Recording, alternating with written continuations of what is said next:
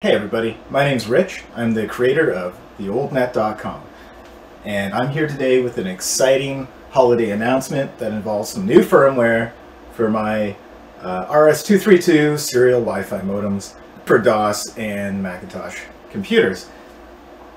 And that announcement is a working TCP IP stack in DOS over Wi-Fi. What does this announcement mean to you? Well, what it means is using a cheap plug-and-play device, you can get web browsing, IRC, FTP in and out of your vintage DOS machine. And you don't need any complicated setup, you don't need a Raspberry Pi. I decided to put together a video for DOScember. Now, if you already have one of these devices, what that means is today you could start experimenting with this firmware. I've put a link down in the description to a zip file containing the firmware, a program to load it, instructions on how to flash it, the DOS serial Ethernet drivers, some basic tools to get you started, and some instructions to go with that. So check the link down in the description to get going. And I also include the firmware and instructions to flash it back to the Hayes modem emulator as well. So how this works is it's using some firmware called ESP8266 router, which I found on GitHub, open sourced, and I put a link down in the description as well.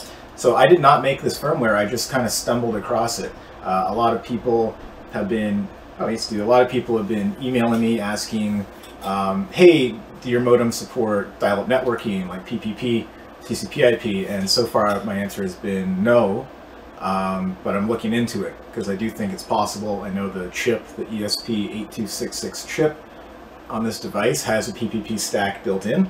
So that's the direction I was looking. And then I came across a protocol called SLIP, which is the serial line interface protocol.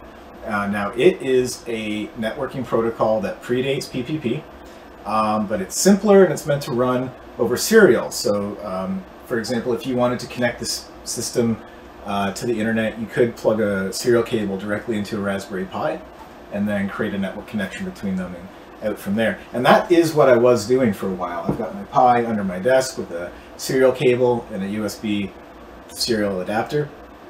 And I was using the SLIP protocol on this machine to surf the internet. And then I started digging in deeper into ESP SLIP firmware until I found this one. And lo and behold, I loaded up and it just worked.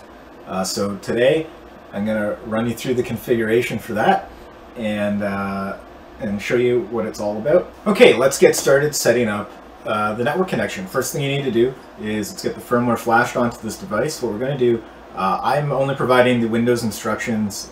You can do this on a Mac, you can do this on Linux, but you get the firmware, the bin file out of the zip file I provided.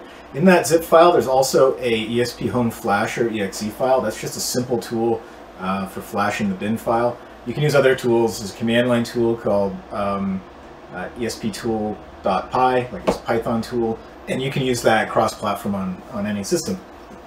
Anyway, we're going to open up ESP Home, plug this modem in over USB to your modern computer, pick the COM port, pick the bin file, and flash it, and wait till it says that it's done.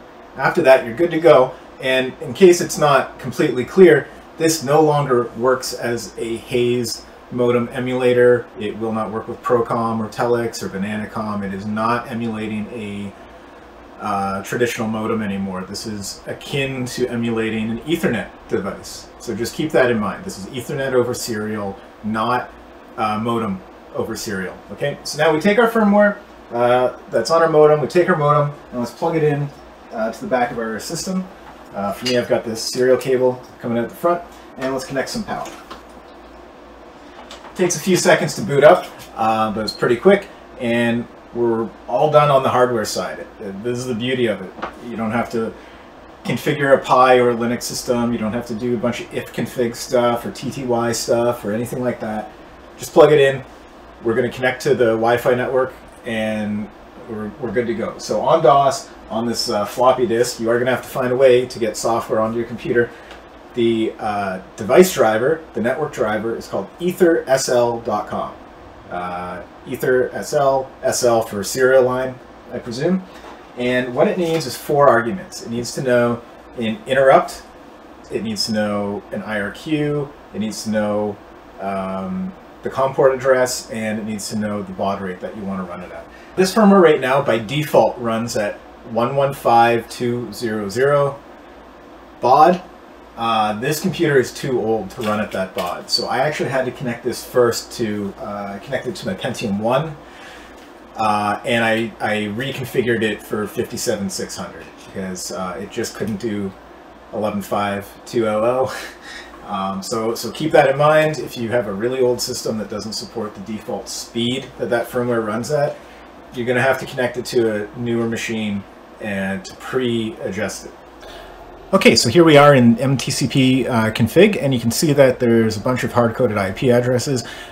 Most of these numbers are predetermined in the firmware. So for example, the gateway is the IP address of the Wi-Fi modem over serial, and it's 192.168.240.1. That's your gateway. And then the IP address of this DOS machine is 192.168.240.2. That's very important to know. It has to be those numbers. Name server, I picked 9.9.9.9, although I already pointed out I'm having issues doing DNS resolution at this point, so I don't think that name server is being respected. You can see I've got some other stuff here. I've got FTP information for hosting an FTP server on this machine, which is pretty cool. I've got my default usernames for IRC, and I've got the directory for HTML files when I want to host an HTTP server on this device.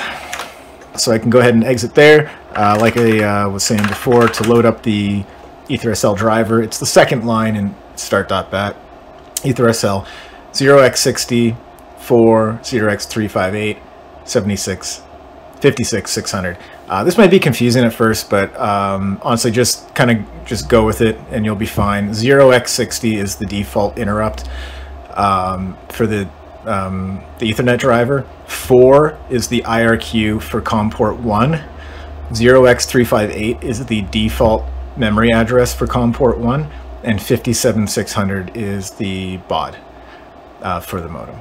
We're saying that mTCP slip equals true because we are loading up the slip driver, and we're saying that the mTCP config file is located in C, in this case microweb mtcp.config, and some other programs on DOS are written using the WAT-TCP library.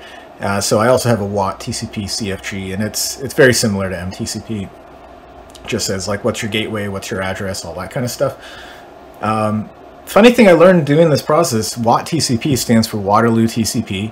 It was created at the University of Waterloo, which is actually where I live. Pretty cool to see some stuff from, you know, my hometown here. Now it's time to use some programs. To start off, I'm going to issue the commands that are in start.bat. That's setting the packet driver and some environment variables. Next, I'm going to test out the network by trying to ping something out in the real world. So I'm going to use ping, and then I'm going to hit Google's DNS server. There you go, we're getting a response. It's great news. If you get this far, you should be in good shape. After that, I'm going to FTP and download a file. So I'm connecting to an FTP server on my local network.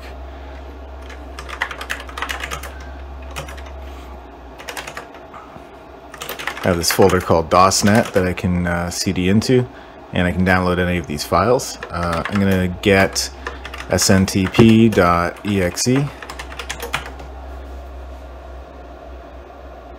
As you can see now, it's downloading. Now it does take a while. It's coming down at 56K. So you just have to be patient, but what's great is, okay, so we're getting 5.2 kilobytes per second.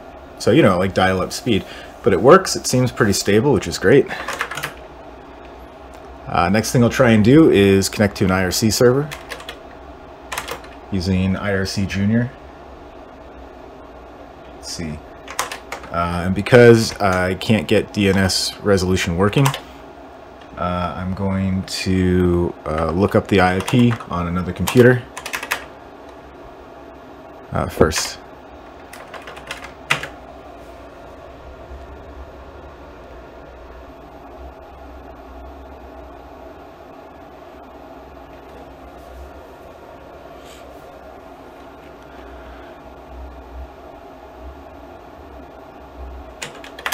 Pretty cool. Here we are connected to IRC. I'm going to connect to the old net. Why not? Hello from Epson Equity 2. And we can quit. The last thing I'll show is using the microweb web browser to browse my service at theoldnet.com. To pull up some old websites from the Internet Archive. Once again, I need to do this by IP because I can't get DNS working at this point, which is the IP address for the old net is 159.203.14.9, and the proxy port is port 1996. So now that we've set that as an environment variable, I can launch microweb. And once that's open, let's try and head over to geocities.com. So that's where I used to hang out back in the 90s.